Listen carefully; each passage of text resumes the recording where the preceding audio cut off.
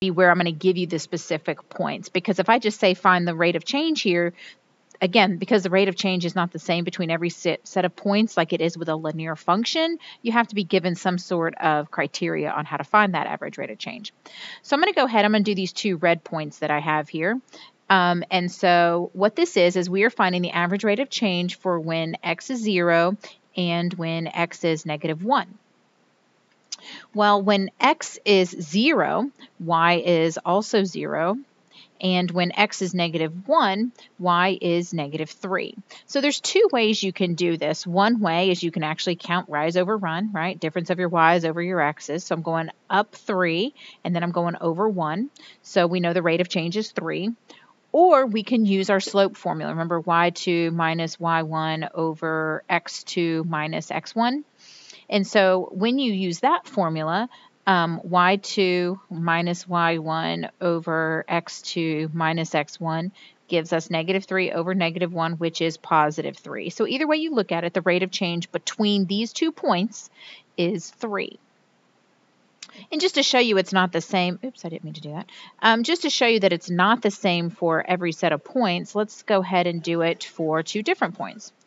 So let's say we'll do the rate of change for when x is 1 to when x is 2. Okay, so x is 1 and when x is 2. Well, when x is 1, when x is 1, y is 1. And when x is 2, y is 0. So one thing I can do, again, I can just do my rise over my run. So I'm going down 1 and to the right 1. So the rate of change is -1. Or I can do difference of my y's over difference of my x's, which is 1 over -1, which is also -1. So it works out the same either way. But as you can see, here we had a rate of change of -1, whereas here we had a rate of change of 3. So the rate of change is not always the same between all points on a quadratic function. So let's look here. Let's say I want you to find the rate of change from when x is -2 to when x is -3.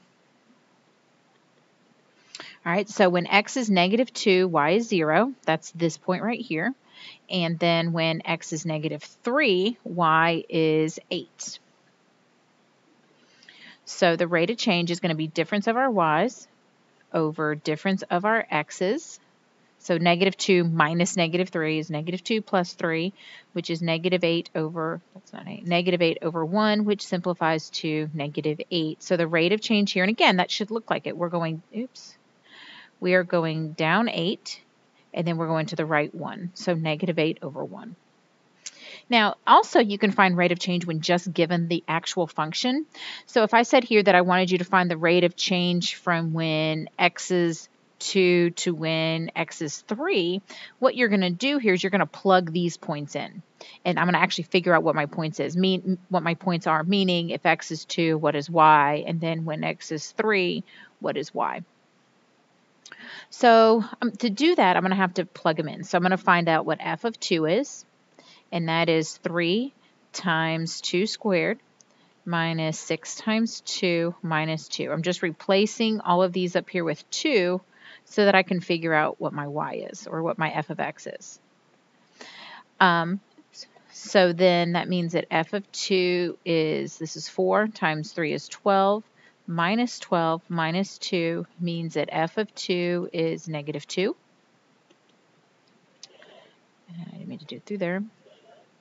All right, now let's do f of 3. It's going to be 3 times 3 squared minus 6 times 3 minus 2. So f of 3 is 3 squared is 9. 9 times 3 is 27. Minus 18 minus 2. 27 minus 18 is 9. 9 minus 2 is 7. So it is 3, 7. So to find the rate of change, you're actually going to have to subtract. So I'm going to do difference of my y's over difference of my x's. So I end up with -5 over -1, which simplifies to 5. So the rate of change here for this function is